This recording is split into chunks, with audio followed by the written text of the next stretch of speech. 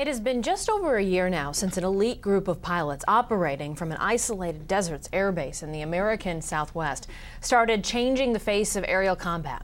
The pilots are in the U.S., but their targets are half a world away. And now, a CNN exclusive, our senior Pentagon correspondent Jamie McIntyre joins us now. He's the first news reporter to get access to the secret world of these remote control killers. He joins us now from an Air Force base in Nevada. Good morning, Jamie. Well, good morning. The sun is just coming up here at Creech Air Force Base in Nevada, but already operations have been underway for quite a while. We've been watching the crews here get the unmanned aerial vehicles, the pilotless planes ready for their training missions. But as you said, the real action is taking place in a combat zone half a world away. Creech Air Force Base, 60 miles northwest of Las Vegas, a pilotless plane lands under a blistering desert sun. The remote base is home of the first unmanned attack squadron, featuring the original Predator drone, armed with a pair of Hellfire missiles, and its newer, bigger, and far more lethal cousin, the Reaper, which carries 4 times as much firepower. Colonel Chris Chambliss, a former F-16 fighter pilot, is the wing commander. In essence, this airplane can carry the same bomb load that I carried into the fight. So it's pretty impressive capability. Can it do the same thing an F-16 could do? Yeah, everything except pull G's and go fast. And put the pilot at risk. That's exactly right. You see, the planes are deployed overseas, but the pilots are not. For over a year now, Reapers have been flying 2 separate round-the-clock patrols over Afghanistan from a command center that has been strictly off-limits to news cameras. Until now. CNN is the first news organization to be granted access to this operations center, and as a condition, we had to agree to show none of the imagery, which remains highly classified. Still, no sooner had we walked in than we witnessed an airstrike by A-10 attack planes assisted by a Reaper and brought to us live from Afghanistan. Declassified video shows the deadly effectiveness of the Reaper, a plane that never sleeps with an eye that never blinks.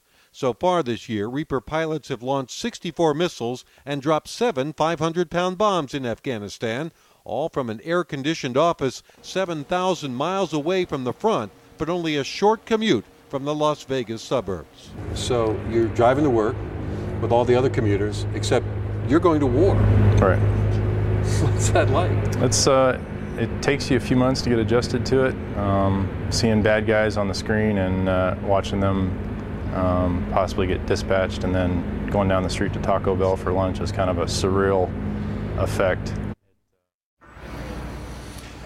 And we're looking live now as one of the Reaper aircraft. This is the most heavily armed aircraft, unmanned aircraft that the U.S. Air Force has, is being moved into position for one of the training missions here at Creech Air Force Base. When you talk to these pilots here, they really do believe that they're on the cutting edge, the future of aerial combat, flying these unmanned planes thousands of miles away, using sophisticated satellite technology to bring all of the controls and the visual imagery back over a satellite link.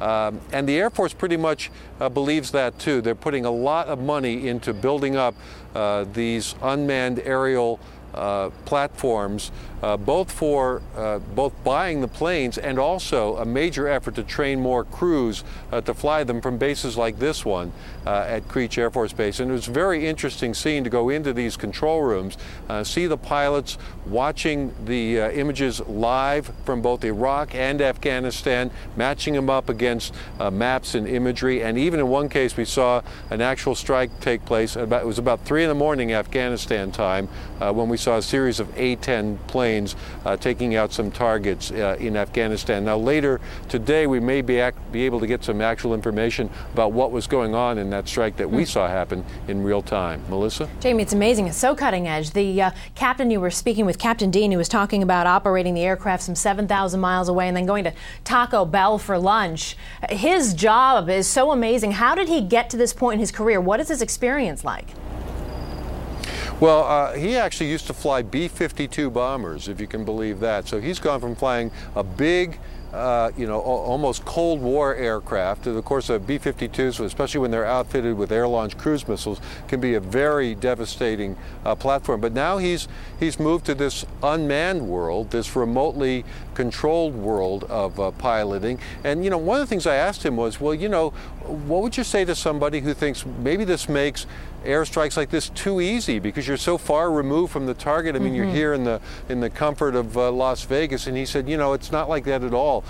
He said, when you step into that airplane, it's just like you're in the theater. When you step into that control room, it's like you're in the cockpit of a plane, and you're doing the same sorts of things you'd do if you were a fighter pilot, and you take it just as seriously when you have to expend munitions and take lives on the ground. Same rules of engagement apply, the same concern for avoiding unintended civilian casualties, collateral damage, the same sort of thing, even though it takes place miles away. And one of the things is the pilots have a little advantage when they're actually in a plane over the target because they can sort of look around the cockpit, they have peripheral vision. But the pilots here flying at Creech also have advantages that pilots in the cockpit don't have. They've got more inputs that they can draw on, more sensors. They've got other people monitoring things for them, more things that they can analyze to try to make a better decision about when to expend lethal force. Technology is amazing. A CNN exclusive, and from our senior Pentagon correspondent Jamie McIntyre this morning, who joins us from Creech Air Force Base in Nevada. Jamie, thank you.